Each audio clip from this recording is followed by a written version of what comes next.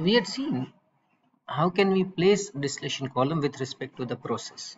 So if I have a process which is having QH minimum and QC minimum requirement, and if I want to serve reboiler and condenser of a distillation column by that process, how would I place the distillation column? So if the distillation column is placed across the pinch, that is like this, right? What happens is that the process gives reboiler the energy, but the energy is received from the sink, right? And it gives back to the process but below pinch where the process is source. So basically it is a double blow to the process, because it is losing Q reboiler from the sink and receiving the Q condenser at the source. So ultimately your reboiler and condenser utility, which was directly supplied to the distillation column, will now be supplied to the process, and then process transfers that energy to the distillation column. So as far as energy saving is concerned, there is no energy saving. On top of it, the Q reboiler, which was supplied at a lesser temperature, will now be supplied at a higher temperature. Q condenser, which was to be released at a higher temperature, will now be supplied at a lower temperature. And as we know that for any utility, we require the colder hot utility and hotter cold utility. That will only save your money in terms of utility cost. So the same is shown here with various intervals. So since we require to pass on the energy, and from this point we remove Q reboiler energy, to maintain the energy balance we have added Q reboiler amount here, and same way we add Q condense here. So this point onward we have Q condenser adding. So placing column across the pinch will not help the cause of saving energy. If the column is placed above or below pinch, yes, certainly we can save energy. As we can see here that this column is placed above the pinch, it receives the energy from the sink, but then it gives it back. And since Q reboiler and Q condenser are of the same magnitude, there is practically no change in QH minimum. So in this case, if I combined the integrated distillation column and the process, my requirement of energy will be QH minimum and QC minimum.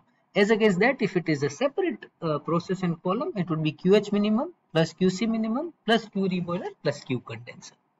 And in the same way, if I have a column placed below the pinch, that is boiling point of like reboiler and condenser, both the temperatures are below pinch point, then my requirement of the energy after integration becomes QH minimum and QC minimum, because Q condenser and Q reboiler are more or less same.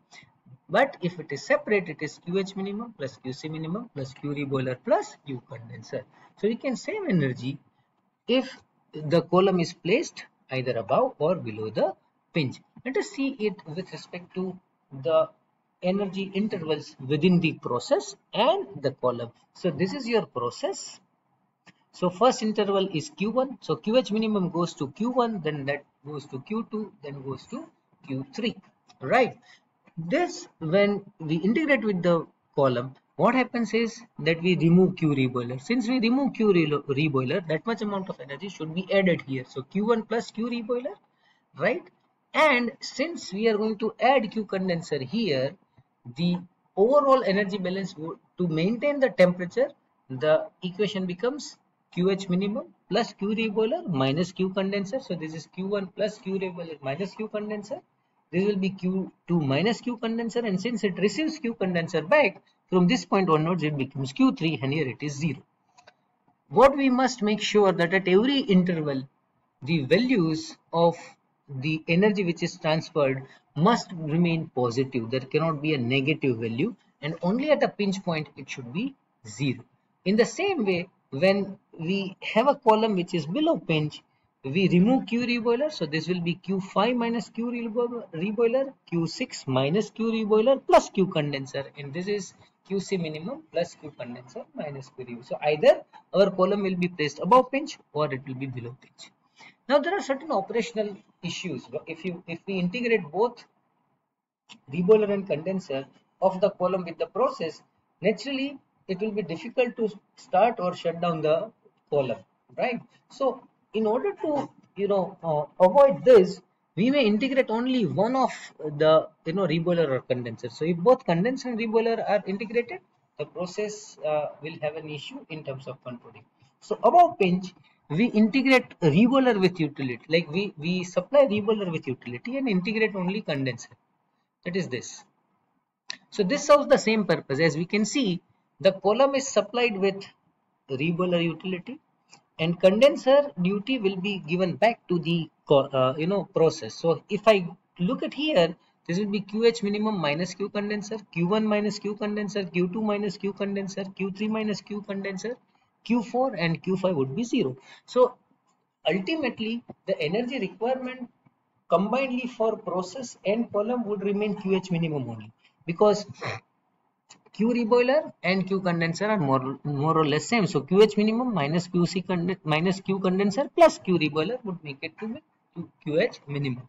So either we take it from the process and give it back and add QH minimum here, or like or add Q reboiler here, or we supply Q reboiler separately the column and give Q condenser back to the process, right? As far as calculation of energy is concerned, it is same, but operationally it will make your distillation column independent of process, partially independent of the process. And in the same way, if the column is placed below the pinch, we integrate the reboiler and we supply the utility to the condenser. But in both the cases, the amount of energy required overall combinedly for the process and distillation column would reduce to QH minimum and QC minimum. The other aspect is the heat load. So there is a limit on the heat that can be obtained from the process, right? Like one thing is for sure, as I told you, that when energy is passed from one temperature interval to other temperature interval, it cannot go negative. So there has to be at always every time there has to be a sufficient load. Secondly, it should not be so low that the temperature difference between the two intervals goes down to very less value, or it requires a very high amount of energy transfer area. So sufficient heat load must remain present at all temperature intervals. What I mean by that is that at no given time, Q reboiler and Q condenser should be such that your any of these values goes down below 0. So Q2 and Q condenser should have a sufficient difference. Like you cannot extract very high amount of energy from the process, leading process to have a negative transfer of energy. So that is something which we have to keep in mind while we design the exchange between process and the distillation column. This can also be seen by doing this. So Q condenser in this case, in this particular case, should not be so high that either Q1 minus Q condenser or Q2 minus Q condenser or Q3 minus Q condenser becomes less than 0. Or it should not be 0 even because it has to be 0 only at a pinch point. And in the same way, below the pinch, if you integrate it with reboiler, then reboiler duty should not be so high that any of the interval becomes 0 or less than 0. Correct? So that is something which we should know of while we integrate distillation column with the process. When we meet next time, we'll be talking about how GCC should help us in integrating the distillation column, right? And how do we know that what is the amount which we can exchange between the process and distillation column with the help of GCC. Thank you.